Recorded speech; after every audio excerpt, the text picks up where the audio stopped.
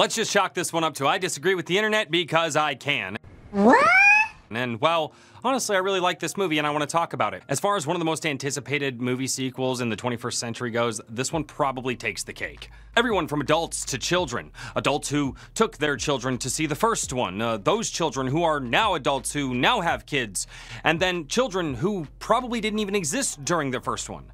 That's right, I remember when this came out, and there were 3 generations of people eagerly waiting for Incredibles 2. The first movie was a cultural landmark. The second one was apparently a letdown. Some reviews even say that the movie lacked clear direction in order to continue the story onward, even though the director Brad Bird said he really didn't want to make another one. And after seeing some people talk about this movie the last few weeks because some memes have been flowing around about it, I'm under the impression that a lot of people missed the point. That's right, I'm going on record to say that I think that all of the reviews, the years of people doing long video essays, have missed the point of The Incredibles 2. Alright, well maybe that's a little bit much, but we'll get into that a little later. I've heard a few times over the years that Incredibles 2 wasn't as good as the first one. Most of it revolves around the plot being predictable and the villain not having a good reveal, and ultimately it just didn't seem to have that same thing that the first one had. I've heard some people say that they sidelined Mr. Incredible, and so on and so forth, and to be perfectly honest, I disagree with all of those things. I actually think that the villain was more played like an old school villain where it didn't really matter about that, and this was more about the heroes and what they were going through. And in fact, Brad Bird, the director of the movie, said a very similar thing in an interview that he did in 2018. But the core of the story in the first movie was not about the villain. The core of this movie isn't about the villain either. It's about the family and what's going on with them. Their reaction to the situation that are happening to them, that's where we live. The superhero part is really a way to comment on the family. The focus of the movie was on the family, and that's something that I've seen in a lot of people's reviews or just hot takes on the internet that they kind of gloss over. They don't even talk about the family dynamic almost at all, and it's something that I keyed into when I first saw this movie, and it's what made me fall in love with The Incredibles 2. So I'm gonna make my case about why this movie is actually fantastic in today's modern media, and why we should probably have a little bit more movies like this. The movie starts off right at the end of the first one. The Underminer is here, and the Pars are going to spring into action, or the Incredibles as we know them. Now, while they're springing into action, Helen even says something about, hey, should we be doing this? It's still illegal for us to be out here. Obviously, she still hasn't let go of all of that from the first movie, even though the first movie did kind of end on the high note and everything was gonna be hunky-dory, but the laws weren't changed, and one would think that that would probably still weigh on her as things were progressing. Law enforcement is still highly against doing hero work, and obviously this reinforces her ideas when they get arrested. Now, she obviously says in the movie that she wants to keep her kids out of jail because she doesn't want them going out and doing this. And obviously Bob heavily disagrees, saying no, heroes are necessary and we need to have them here.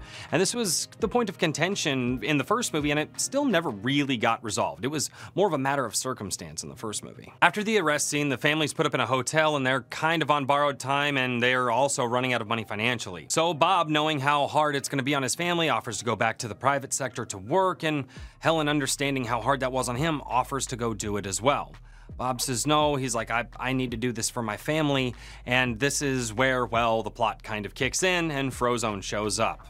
This is one of those moments where you absolutely could have called it and you probably knew where the plot was going, and everybody says, well, this is one of the big key problems right here. We know where the plot is, there's no surprise, so why am I making the argument for this movie? Why if it's this easy for even me to say this stuff, why am I doing this whole video? Well, stick around to the end and hopefully you guys might see things from my point of view by the time we get there. At this point, the plot devices, I mean business mogul brother and sister, the DeVores, come in and offer a job to the heroes for trying to get the heroes legal again. However, based on the statistics, Bob and Frozone aren't the ones to do it. Helen is. Bob is understandably upset about not being chosen to go be the breadwinner of the family, which does make sense, and Helen is resistant to this idea, but they're literally facing homelessness in a few weeks and financial ruin, so being good parents, they both have to do the thing to make sure that their kids have a good life. That's what any good parent would do. As I said earlier, this is another point of contention in the movie. A lot of people say that this was Mr. Incredible being sidelined for the movie, and this was something they didn't like. They wanted him out there. He should have been the focal point yet again. But as always, like I said, I disagree with this. I don't think that that's what happened here. As Helen leaves to go on her first mission, both her and Bob tell each other they're both going to be great because they're both nervous about taking on the new jobs that they're taking on. They both have a new challenge in front of them, and it's time to see if they're going to conquer it. This scene right here showcases the strong relationship between the man and the woman of the house. I absolutely love this scene, and it's really where I started to just smile through the movie. The kids are obviously confused as to why their mother's going out now and doing illegal hero work and trying to go fight stuff when she just got done saying it's illegal. And I do actually have a problem with the writing here because Bob isn't able to explain the nuances of what they're actually trying to do to his kids. Even though it's in character for him to kind of get like this, the writing, not solid here. This was actually one of the scenes that really bothered me in the movie after watching it again, taking notes for this video. Later, while on mission, Helen is listening to the police scanner with the DeVores, and she even remarks how she used to get mad at Bob for doing the exact same thing, kind of reflecting on all of that. This is a great character moment which shows that she's actually starting to come around more to her husband's line of thinking, and it actually leads into the main theme of the movie still, which is the family, husbands and wives and their children conquering and getting through the things that are in front of them. They come to understand each other more as the plot of this movie unfolds, and ultimately, that's what I love seeing. After the first day of being at home, Bob starts to realize that maybe it's not such a cakewalk being the stay-at-home parent. Not only is he dealing with not being the breadwinner of the family, but he's also dealing with the kids wondering why their mom isn't home and where is she at, and she does it better. And I'm gonna be honest with you, as a dad, been there once or twice. And one of the most memorable scenes of the movies that I'm sure we've seen 1,000 times at this point, Bob is trying to help Dash with his homework, but because they've changed the process of how math is supposed to be solved, which was actually a direct commentary to the math process in the real world education system being changed, Dash even makes the comment about he can just wait for his mom to get home. As a dad who's kind of dealt with this myself, this is one of the most real scenes of the movies, and it makes you motivated as a father to go, no, I got this. I can do this too, right? The biggest thing here is that the house has a rhythm. The kids have a rhythm, and Bob doesn't know what that rhythm is yet. And that's one of the things about this movie, that it kind of shows him growing closer with his kids the whole time. Now, this next scene made me laugh because it's absolutely happened to me in real life, and I just busted up. Obviously, Helen's on mission. She's chasing down this train, and a phone call comes into her, and it's Dash. And you hear the dad in the background, "Don't call your mother while she's gone." And I love this freaking scene. It's really relatable to me. This is just next level. I really like it. They're really putting that parent-child dynamic into this. I think Brad Bird did a really good job here. Next up, I think there was a really good callback to the first movie. Actually, one of the incidents that made Heroes illegal in the first movie was the train incident. I mean, all of us remember that's, people got whiplash and all that stuff when Mr. Incredible stopped it. And now it's actually a train scene that Helen is in, and she's got to stop this train from being a runaway train. And honestly, you can kind of start to see here the type of hero stories that Brad Bird is into. Definitely into the older style of stories before they got absolutely insane and started doing galactic superpowers and all that. After the first day is over and we get through the absolutely fantastic Jack fights the raccoon scene, which I think was in the trailer for the movie, if I remember correctly, which was just peak. That scene, even people who don't like this movie say that was just enjoyable, which I agree highly. It's probably one of the best scenes of the movie. But while Helen and Bob are having a conversation, Helen starts to freak out and say that she's gonna come home and she knew Bob couldn't do this.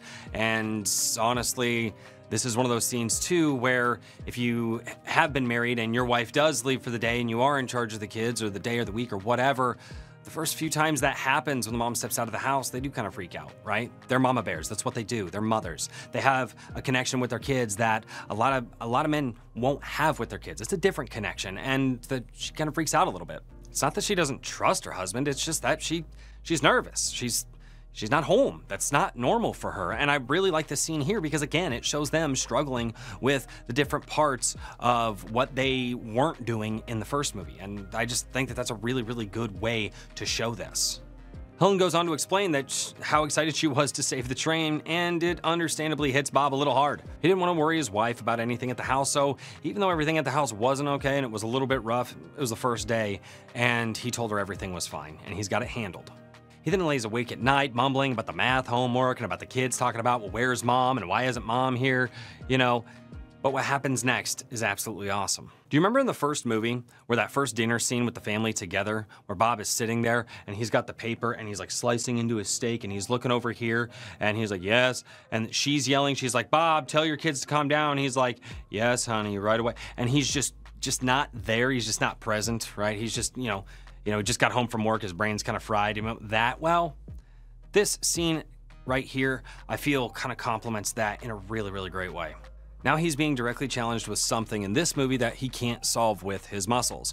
Mr. Incredible being put into a problem that he can't solve with brute force. I mean, a lot of what was in the movie, yes, he's a quick thinker, but at the end of the day, he's a muscle hero, right? That guy's got super strength. He's gonna solve the problems with his best weapon, which is his super strength. Well, here, he can't do that. You can't punch a math book into being correct. I know a lot of us wanted to when we were kids, but it doesn't work that way. The next scene's probably my favorite in the movie. It's a dad who stays up all night.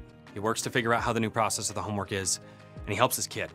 And it's a fantastic scene of a father and son bonding over something that they needed to get done. He high-fived his kid, they got it done, he gets him off to school, and honestly, we don't see a lot of that in today's media.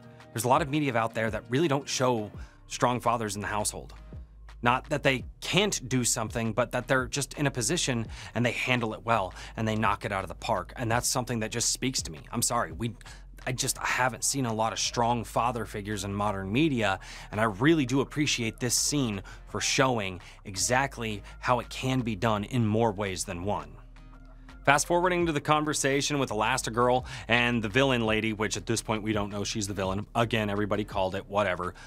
Fast forwarding to this conversation, she's trying to sit there getting Helen to give in a little bit that, oh, well, don't you feel good that you're in the spotlight now and that you're not in the shadow of Mr. Incredible? And right here would have been a perfect moment for Helen to be like, oh yeah, God, I lived in the shadow of the guys, but she doesn't. She looks at her and she goes, I was never in their shadow.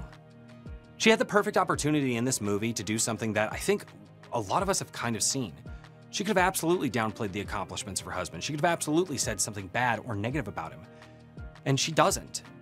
She doesn't at all. In fact, she dismisses it outright. That again, goes into the main theme of the movie. And the more I see moments like this in this movie, especially because I really, really like movies with that strong core family element, she had the opportunity to trash her husband even just a little bit, and she didn't. And she didn't. Because she's secure with who she is, and not only is she secure with who she is, but she's also secure with the man that she married. That's a fantastic wife, if you ask me. Going back over to Bob, he obviously does that cringe scene where he takes his teenage daughter to the workplace of the crush that she has, and he tries to fix the situation after he got his memory kind of, MIB'd. God, I wish I had the sunglasses. It's okay, you guys know. They did the flashy thing. Although the scene was cringe, yes, it does play into the trope that fathers aren't exactly the best with romance and understanding their teenage daughters. And this is one of those scenes that, although it doesn't go well and it hits Bob really, really hard, he's down and out after this one. He's trying to make sure that he can be there for his kids so that way his wife can succeed, his kids can succeed, and he can succeed. And he's just struggling with this a little bit. And later that night, he's on the couch, he's tired, he's worn out, and he tells his daughter he just wants to be a good dad. And in yet again, another fantastic scene that I freaking love, the daughter could have said, you don't understand me, you don't get it, you never did get it. She doesn't. She looks at him and says, you're not a good dad. You're a super one. Again, I hammer home all these moments because this is what I saw when I watched this movie.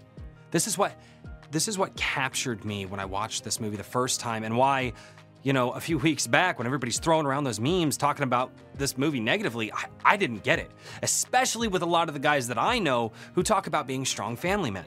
It's just kind of messed with my head a little bit. Throughout the rest of the movie, you see the typical superhero antics play out because, well, we're definitely in the third act. In the third act, well, it's superheroes, so we need to have some of that in there. Bob and Helen and the kids conquer the task in front of them. They grow closer as a family, and overall, they become stronger and better for it. To summarize the point that many of the cynics may have missed? The Incredibles 2 isn't The Avengers. It's not about superheroes saving the galaxy. It's not a feminist message to put the strong guy husband on the back burner for girl power. And it's not a movie where the bad guy is the point.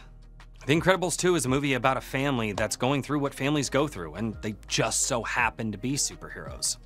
Coming out in 2018 when the MCU was at its all-time high and the superhero tropes were just getting more and more repetitive, the world forgot about simple things in movies like family values, perseverance, and not every problem can be solved with punching and kicking.